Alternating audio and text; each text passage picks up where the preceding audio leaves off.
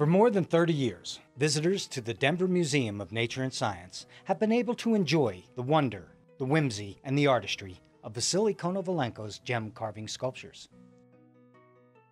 The display in Denver is the best and largest in the world.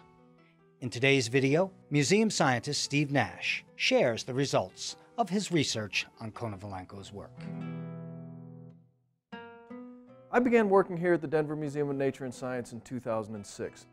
As I walked the museum to learn more about this dynamic and exciting place, I stumbled upon this exhibition, Konovalenko, Gem Carvings of Russian Folklife.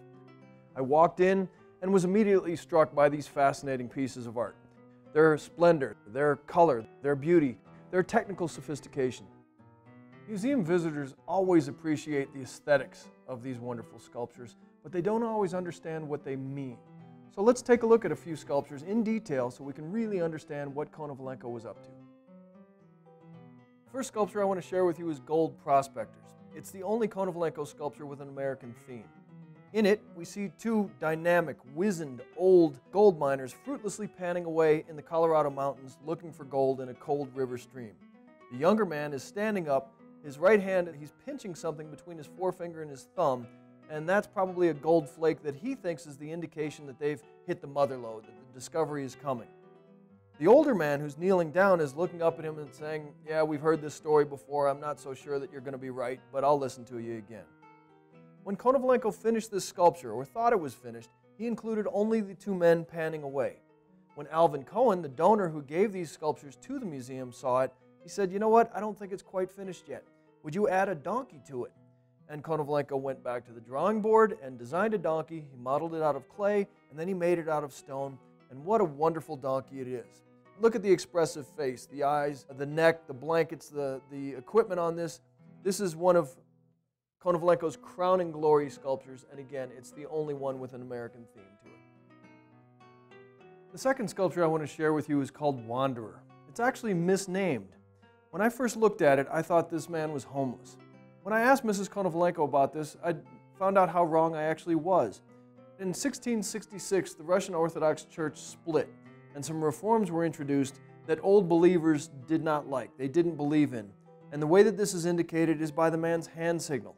He's holding up two fingers, not three, and the two fingers represent the Father and the Son, but not the Holy Ghost.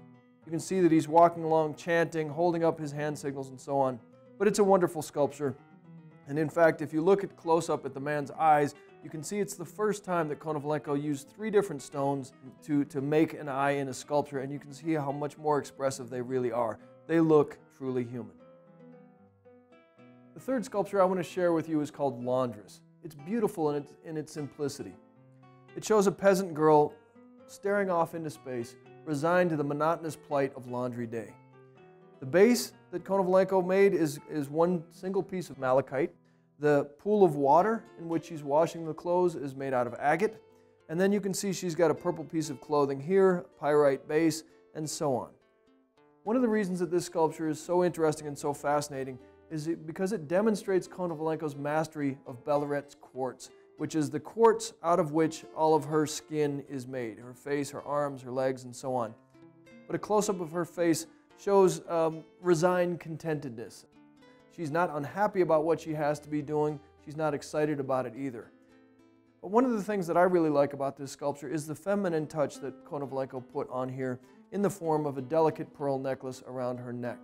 It contrasts sharply with the masculine robusticity of her back and hands and forearms. It's a wonderful, simple piece. In November 2014, the Konovalenko family came to Denver to celebrate the 30th anniversary of the exhibition going on display. Dr. Tatiana Munchin, Fabergé Collection Curator and Senior Researcher at the Kremlin Museum in Moscow, also joined in the festivities.